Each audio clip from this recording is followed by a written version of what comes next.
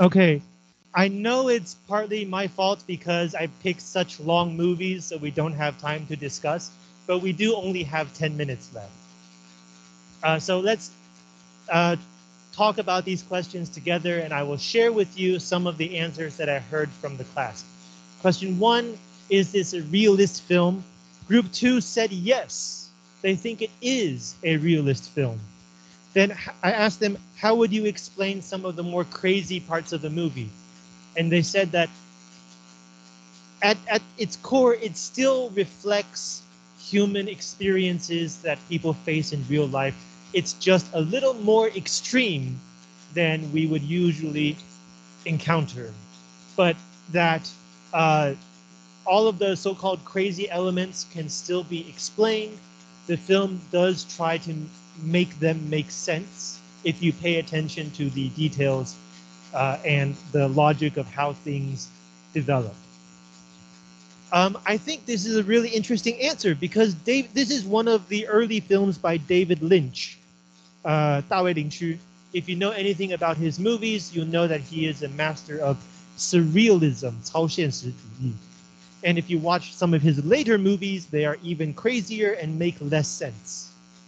But in this early work, it does feel like he has not given up on realist logic yet. So, if this kind of weird movie is interesting to you, you can look into his later work. Question two, the world's wild at heart and weird on top. Group three, do you have any further ideas about this question? No? Okay, so let's talk about it together. So at one moment near the back half of the movie, Lula complains the world's wild at heart and weird on top. So first of all, what does this mean? Well, near the very end, when Sailor is talking to the good witch, the good witch tells him to go back to Lula. He says, I can't. I'm wild at heart. It's not good for her.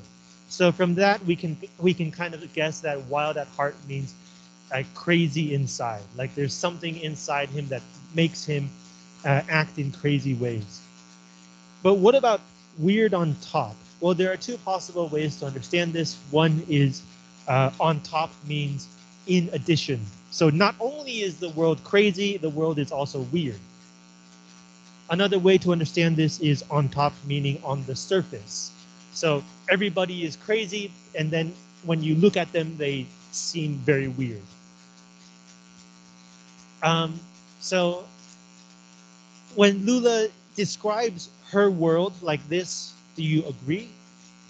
It does seem like everybody in her world, all of the different situations are pretty crazy.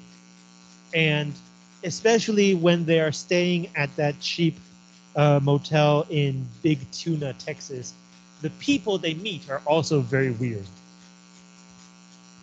So yeah, it does seem like an accurate description of the world that she sees. But she says this like it's a bad thing. Do you think it's a bad thing for people to be crazy and seem weird?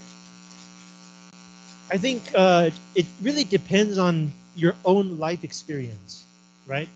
If your life experience is full of people that are crazy and weird, it may not seem like a bad thing. It might just seem like, that's just how life is.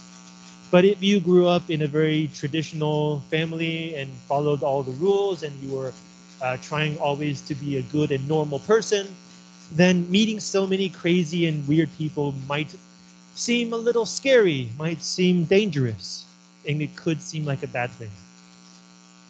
But what does the film think? Lula is only one person in the film. The film itself, the whole film, may not agree with her single perspective. So how do you think the film feels about the world being crazy and weird? So here's the thing. If you really think about it, there are so many weird people in this movie. How many of them are evil? I would say 3. Mariette, Lula's mom, and then she also kind of regrets her actions, but then goes through with it anyway. Santos, the criminal mastermind, and Bobby, who is just legitimately crazy. To me, those seem like the only three really evil people. Most of the other characters are weird or strange, unusual, but they don't seem evil.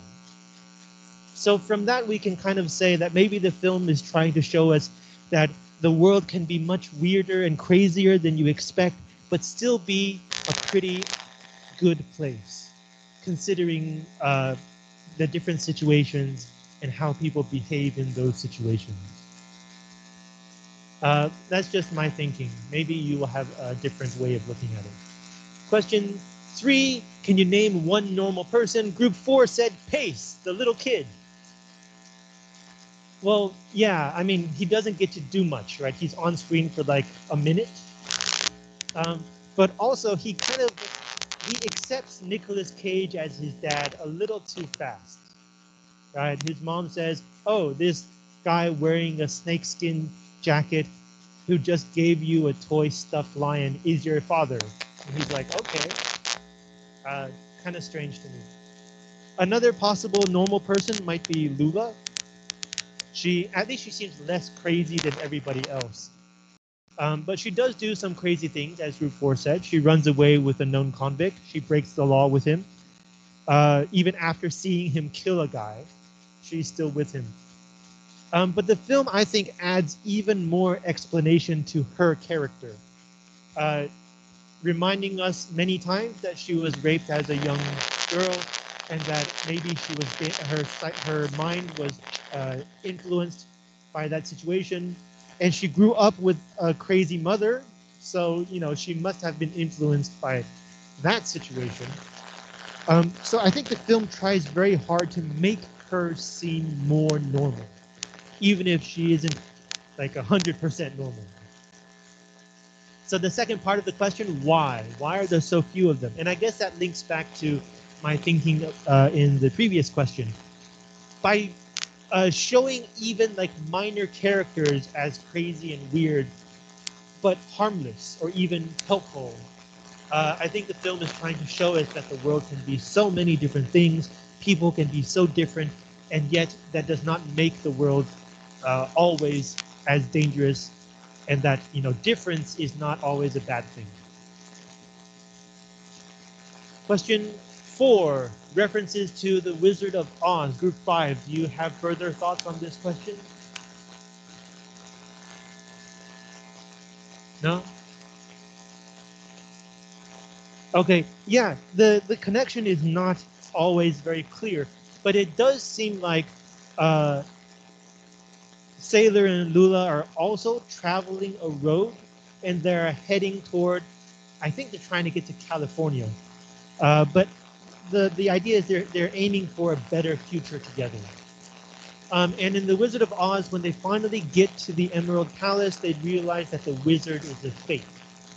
In this movie, they don't get to their destination, but we can take one step back. If we think about the movie itself as a journey, when we reach the end of the movie, does that ending feel fake?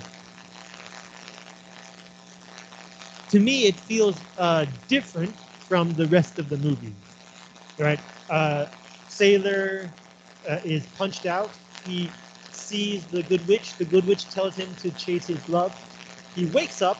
The other guys don't stop him. He runs on top of cars in a really romantic way, full of like loud, sentimental music. And then he sings to Lula as the end credits roll. To me, that feels like a different movie.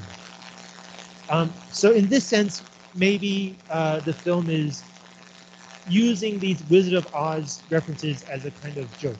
It's saying like, oh, you think that this is a happy ending? After watching 2 hours of weirdness, you think that this would be the proper ending for this story? Maybe it's not exactly real, or it's not worth believing in. It's not trustworthy. Question 5. Nobody chose this question. The music. So like a lot of the music is rock and roll, right? So that reflects the characters' crazy hearts. But then when serious things happen, like they discover the car crash, or when Johnny gets killed, the film gives us classical music, which and closer to the music of tragedy without being sentimental tragic music. And then finally, you have like the two instances of slow jazz when Sailor sings to Lula near the beginning and then at the very end. And that can be kind of like the romantic heart of their relationship. And so like the rock music especially is related to Sailor's dancing, right? His aggressive fighting dancing style. And it can reflect how much energy and discontent and ambition and like a sense of not belonging to the world. And he's expressing all of that with the rock music and through his dancing. That's one way of looking at it. Finally, how can you describe the movie without using the three easy choices? Group one chose unpredictable and different, which I think are good choices. Yes, the movie is very different from most movies we see today. One reason is because things happen unpredictably. The story is not a straightforward story. Things happen and come in from different angles. Things are unpredictable. Why does it do this? Uh, Group one said maybe it does this because it's actually a kind of parody. 嘲讽. It might be parodying a regular Hollywood movie. It's saying, like, can you, if I show you a normal movie in this way, you can see how ridiculous the regular Hollywood movie is. Right? Each part of this film is related to a certain kind of popular movie.